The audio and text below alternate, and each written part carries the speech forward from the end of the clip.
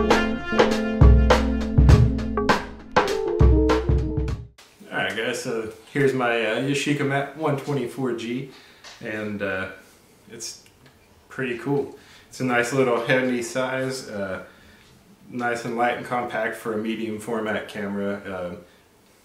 Pretty cool form factor with the twin lens reflex style camera, which what that means, if you're not familiar with these old dudes, the top lens is actually what you look through when you're composing your photo through the viewfinder here on top.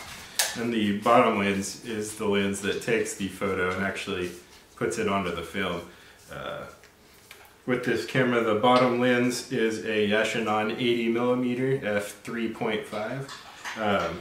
So with the 80mm focal length, you end up with really similar to a 50mm on a 35mm or full frame digital camera, if you're comparing kind of a like to like. This also came with a little filter on it from the guy I bought it from, which I don't know if it makes much difference or not, but so far it looks good, so I hadn't had a reason to try changing it too much. Yeah, that 50mm full frame equivalent length is really nice when you're just walking around and you just want to bring this with you to take photos. It's got a super quiet shutter, and like I said, it's light and compact, and you kind of can just walk around and look through it. It's pretty quick to take photos with as well. The focus knob's here on the side, and it's kind of a bellows style focusing, so you can really go. This is full close with the front end all the way out. All the way back here is infinity. So it's pretty nice and easy to focus and look through. So if you're wondering what everything does on it, this is your shutter release down here and the shutter locking lever. So like this, I could fire and take a photo, and like this, it's locked and I can't depress the shutter release. So if you come down here, this little red deal, we've got a self timer here. It's supposed to be up to 5 seconds, or 10 seconds. 10 seconds, I think. So if you set that, you can get 10 second self timer on it. This little yellow button here is a sync for flash. It has a cold shoe here on the side where a flash would have gone, probably a handle that plugs in and you can sync the flash. I've never messed with that. And then over here on this side we have the shutter speed. So we go from 1 to 500th of a second all the way down to 1 second, and it's got a bulb mode, so it's pretty versatile for an older TLR camera. On this side, this little knob here is our aperture adjustment. So we can go from f3.5 all the way up to f32. So it's also got a good range of apertures for nice shallow depth of field, or closing it way down for whatever your purposes may be. Up here is the input for the light meter. If you noticed, I taped my film label over mine there because my battery's dead in this, and I've not ordered a new one to try it out yet, which I really ought to do, but I mostly meter with my A7 I'm filming on now, or with an app on my cell phone. I've had really good results so far doing that. But yeah, if you do buy one of these and the meter doesn't work, the battery compartment is this small lid right here, and it just screws off, sometimes easier than others. And that's probably where I would start checking out the meter if you have one that's inoperative. Like I said, this is the focus knob over here. These two little knobs are for loading your spools on your film. My camera is loaded and I'm sitting on the 3rd frame right now, so I'm not going to open this up and expose all of my film, but if there is some interest in wanting to know how to load these cameras, I will make another video on that. We'll jump to the bottom. Speaking of loading them, it's got these little feet to stand on, so it sits pretty level. Sometimes it's kind of nice, so you can make a tripod out of stuff easier. It does have 1/4 tripod mount in the bottom, and this wheel here is how you actually lock and unlock the compartment to load your film. So when it comes to the viewfinder, all you do is open that thing up like that. It's nice and clear, easy to look through. Love looking through it. If you've ever messed with these, you know it's backwards. Everything's kind of a mirrored effect. So it does take a little bit to get used to composing in it, but it's awesome when you do.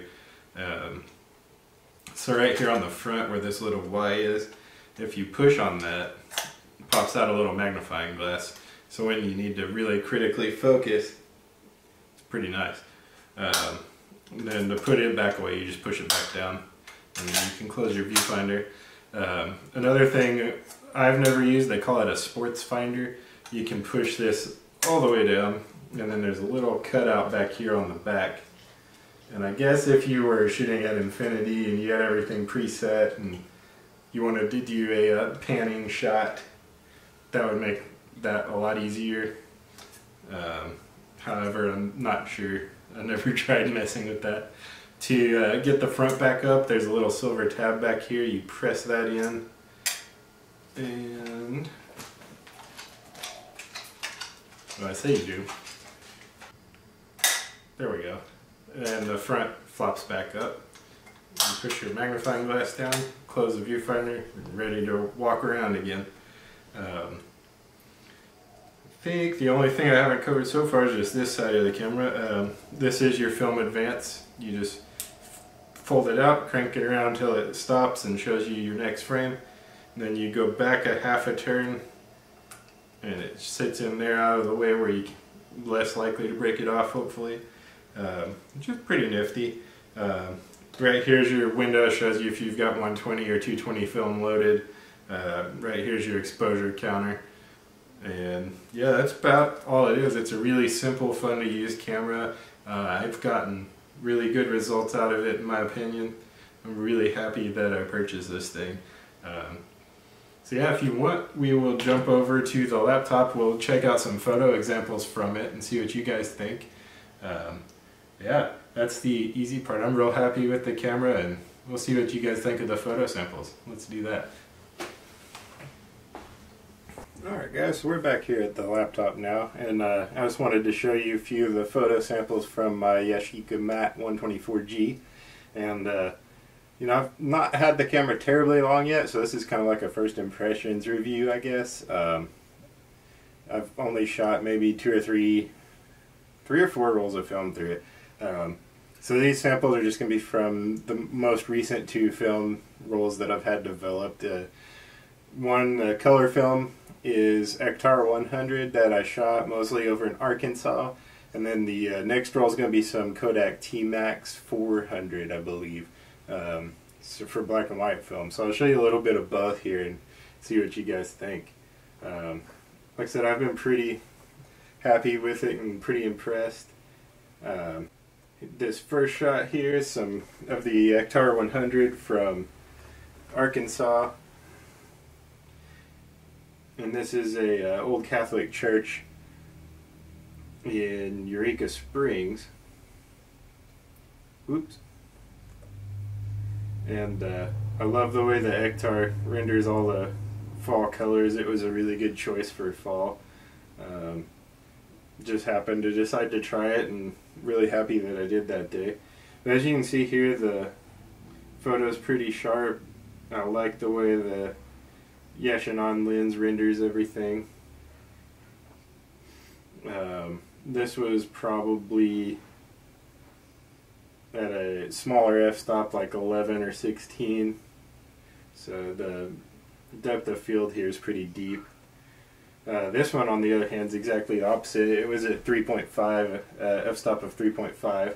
This is my wife Cassie in Eureka Springs. We found this little staircase in the middle of town that just went up and had a little seating area, so I had her pose for some photos. But you can see at 3.5 the depth of field's quite shallow. Renders really nice out of focus areas. I really like the bokeh of it.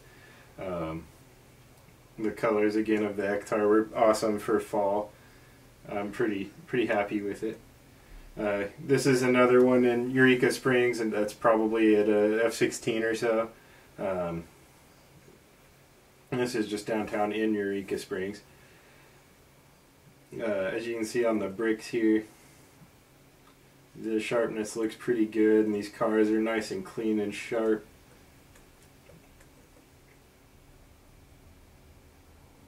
even the shadow areas got pretty nice rendering in the Ektar with the right exposure.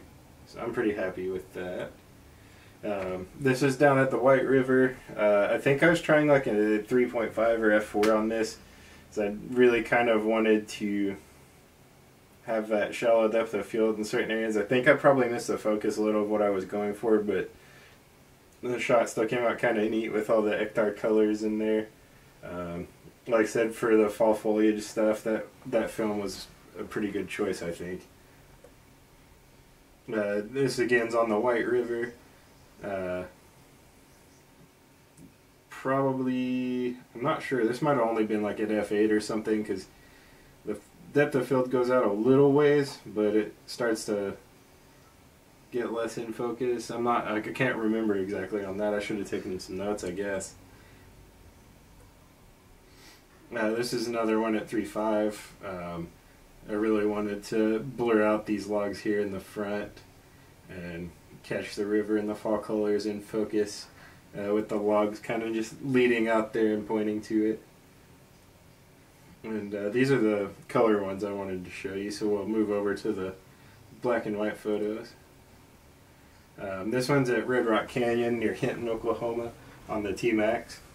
Again, this was at a pretty wide open aperture, with the trail in focus here in the foreground. This was more with like an f4 or f8 probably aperture.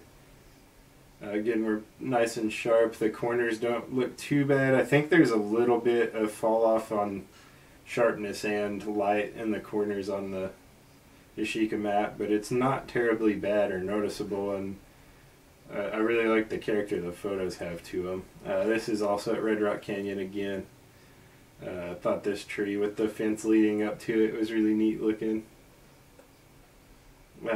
This is, if you watch my vlog, you might recognize this is the Overholser Dam where we were shooting in the vlog a couple videos back.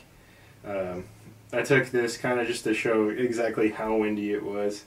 You can see all the white caps in the water and how the lake was just stirring up by the wind. Again, like I said, really nice sharpness for an older camera. The T-Max, I really like the way it renders sharp, clean images. And so far that's I think it's the only black and white film that I've shot in the... Oh no, I shot some Ilford SFX 200 that I'm also pretty happy with in the Yashica Mat too.